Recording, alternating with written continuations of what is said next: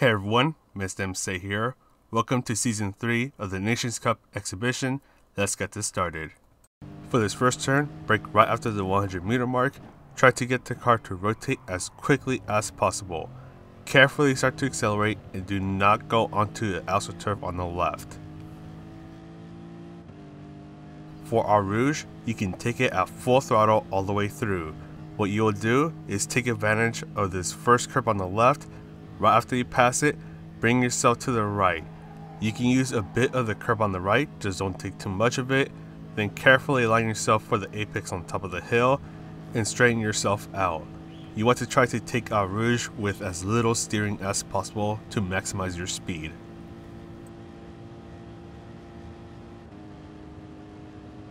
Brake when the curb on the left starts, and be very careful when you're easing off the brakes. Do not hit the bollards, do a lot of throttle control, and ease off the throttle before you hit the apex for this right-handed turn.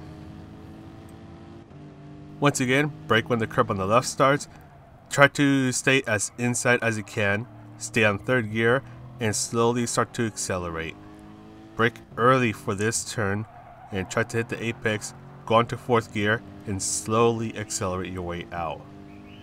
Now look for the black digital flag that is on the right as you will brake before you pass it, and you want to try to get as close to the apex as you can by trail braking, then very carefully start to accelerate. You don't want to understeer onto the AstroTurf, otherwise you'll have a bad day. Brake right before you reach this arch up ahead, and you want to trail brake quite a bit and try to go for a somewhat of a late apex. Just try to stick to the inside of the turn, and once again you'll be doing the same thing, but go for a light apex and start to fully accelerate. Brake before the curb on the left starts. Try to get your car straightened out as soon as you can and start to fully accelerate. Thanks to the racing soft tires, you can take this turn at full throttle. During the race, you can take this turn, the left-hander up ahead, and our Rouge at full throttle with racing soft and racing medium tires. Once again, you can take this turn at full throttle. Brake right after you pass the 150 meter sign. Try to get the car to nail these apexes. Get the car to rotate as quickly as possible so you can start to fully accelerate and cross the finish line. Let's go ahead and talk about the strategies. Now, for this race, you have to use racing hard tires at some point, and all three tire compounds are available to be used. So what I did, I decided to try out 3 different strategies. The first one is where you go from racing soft onto racing hard tires. The second strategy is where you do racing medium onto racing hard. And the third one is where you do racing soft into racing hard tires. All of these were tested with the same car, so the Lexus RCF Group 4, and let's see which one ended up doing the best. Now interestingly, the second and the third strategies got a similar time, and I just want to note with the second strategy, I could have gotten a 2820 if the AI wasn't in the way when I was trying to overtake him at Au Rouge, but that's another story for another day. See, the thing is that with the racing soft tires on the RCF Group 4, the tires are pretty much gone by the end of lap 5, so you have to pit. If you try to go another lap with them, you're only going to be hurting yourself.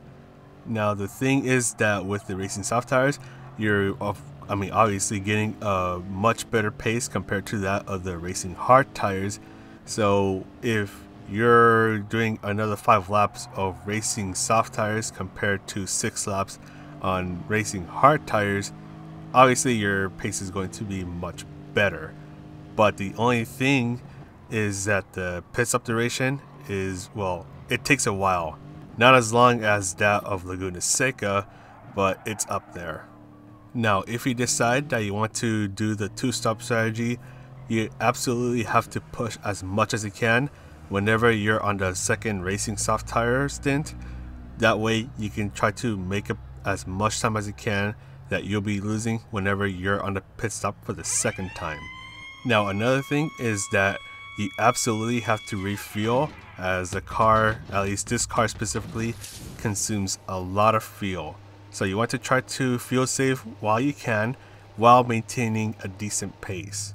So a couple of things you can do is try to get some slipstream from those ahead of you, short shift whenever you can, and adjust the fuel map setting whenever you're on the twistier parts of the track.